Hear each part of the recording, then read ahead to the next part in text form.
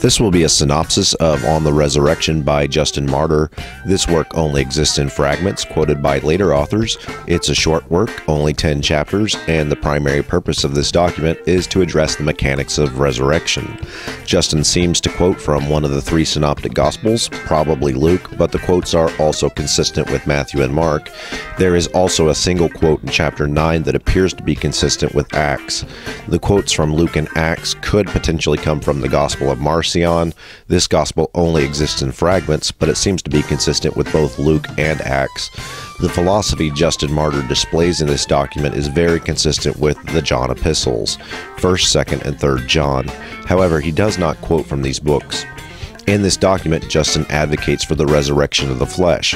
His theology insists that at some point in the future, the dead will rise from the grave, and that the followers of Jesus will go to heaven in the form of flesh. It's not just their souls that go to heaven. It's a rather boring, long-winded theological text. He doesn't say specifically who his target is. However, he does not display the venom that he showed in the discourse to the Greeks.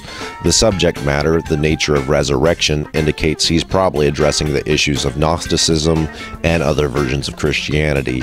This text seems to be an answer to the question of whether or not it's just the soul that goes to heaven. Again, he's probably writing to a church, and it's probably a Greek church. In chapter 6, he refers to the works of Epicurus and Plato to prove his point.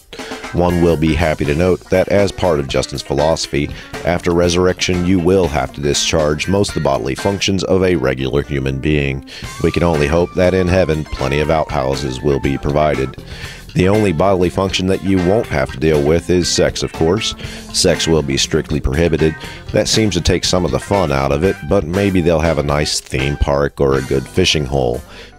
That does it for On the Resurrection. Again, we have quotes from probably Luke and Acts, or perhaps the Gospel of Marcion, and though we don't have quotes from the John epistles, his philosophy is very consistent with these texts.